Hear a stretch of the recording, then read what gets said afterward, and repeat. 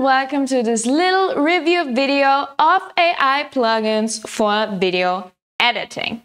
So AI-based plugins that help you with your photo editing have been around for quite some time, but these are fairly new to video editing. So today we're gonna have a look at 3 different plugins from Retouch for me that do different tasks. We will have a closer look at their potential. The first one we're gonna have a look at is called Heal. It's an AI-based plugin that cleans up your skin frame by frame. The second one is called Dodge and Burn, and that one actually brings this photo editing technique to your video editing. I'm really excited for that one. And then the last one is called Color Match. With that one, you can match your footage to any image, video, or even paintings. So let's see if that really works. We're here on the website. All you need to do is go to Products, Video Plugins. So these are the video retouching tools. And these are the plugins we're gonna try. We're gonna try the Heal, the Dodge and Burn, and then also Color Match. And if you scroll further down, you can see the technical requirements that are needed for the plugins to work on your computer. So the plugins are compatible with DaVinci Resolve 18 or newer, and you can have both operating systems, and here are some more details. All you need to do to actually try them out is download them. Once you downloaded the plugins, all you need to do is install them, double click on them. It will run you through an installation process, which I have already done.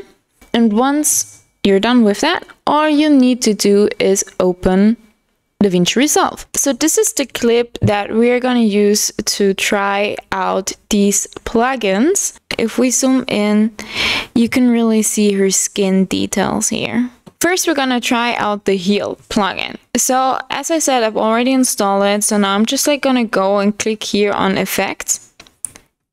This is just some basic color grading that I applied. First, I'm gonna make a new node to apply this plugin to an empty node, and I'm gonna type in Heal, and then the plugin already shows up. And I'm just gonna drag and drop it here to this node. Sensitivity, let's keep it as the standard here. I'll keep it with like a close-up. I think that's fine for this clip. And then also this. And now let's see. Okay. This is the before. And this is the after. It does a brilliant job. Let's reduce the texture application. Boom. I think this is a bit more natural. No. Wow. This is insane. The only issue is that it actually thinks that some normal pigments of her skin, like her freckles, are blemishes. Some of them. Like, it keeps some of them and others are removed, but I think it's fine. Let's zoom out. If I adjust the sensitivity here,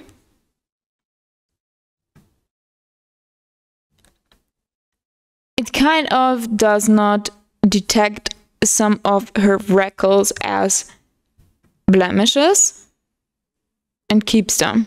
That's nice. In the end, it's kind of a game in between all these parameters that you can change here.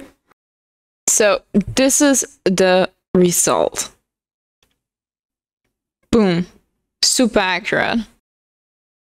So let's also try the other plugin, the Dodge and Burn, and see what is the difference between them. Okay, so I keep this frame.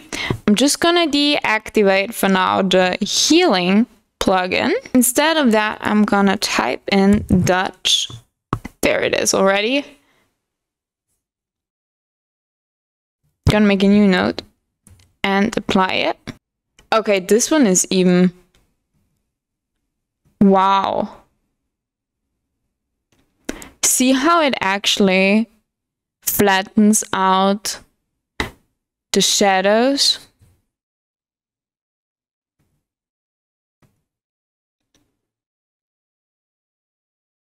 It looks great.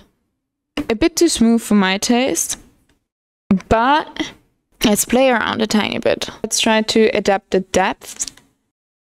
Now it's a bit more natural.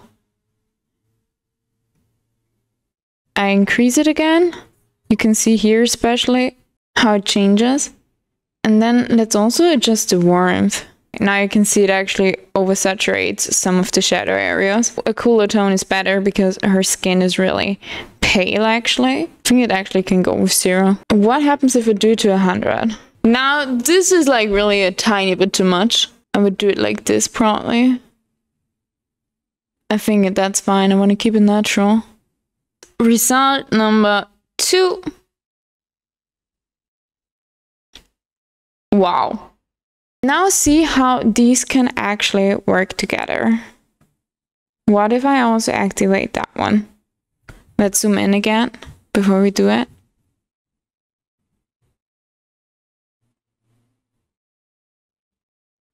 Okay, this is what I would call perfect skin. And last one, the color match plugin. So what I've already done is deactivating the other 2 plugins here just to make everything run smoother. And for simplicity reasons, I'm also going to take this video clip as an example. So first what I'm going to do is create a new empty LUT, and then all you need to do is actually type in here color match after you've installed it and drag and drop it onto my new empty node.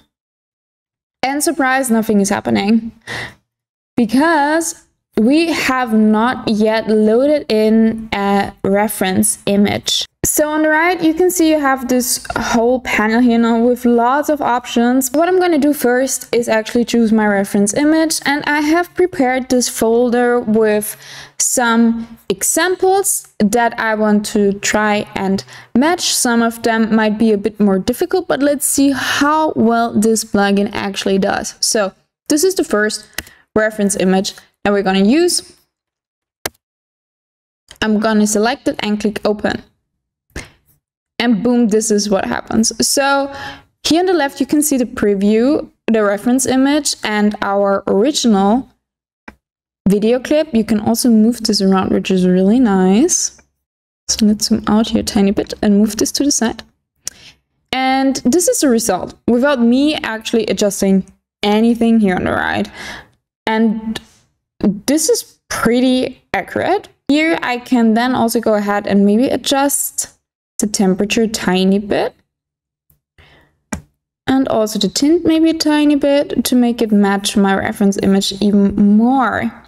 And then you also have like these other options with color match blend, the match smoothing, the luminance, so how well is it gonna, or how much is it gonna try to match the brightness of your actual reference image. You can see here it's without trying to match it. Here, if it wants to match it a bit better, I think I will reduce this. And then also how much, to what degree it wants to match the color. I think that one is like really, really impressive already. On top of that, you can actually add a lot. So you have this LUT manager here, and if you click on it, it opens up this library of LUTs.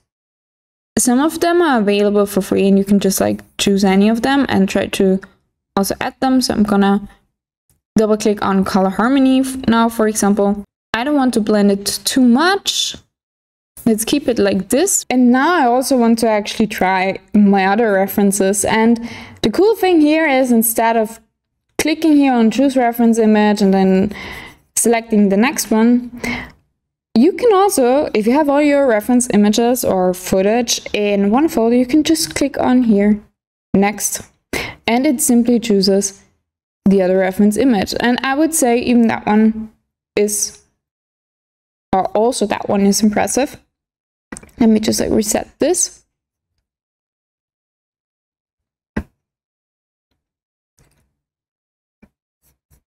It's play the clip a bit. I think it's also pretty close to the actual photo. I mean, if you compare it to our clip before. Let's reset it a lot. Yes, I think this is like already really nice.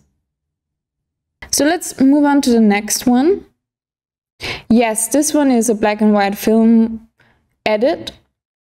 And I must say, I think this one is more difficult to match, but even here, if I don't adjust anything here, let's reset this, it does a good job. Let's go to the next one. Yeah, that one I thought is going to be the most difficult one, because it's actually quite the opposite color from our original photo. And I think what we really need to do here is actually just the luminance. Yes, it already looks better. It is close. I think I would need to do some further adjustments later on. And then next, another black and white one. Here are some of the results.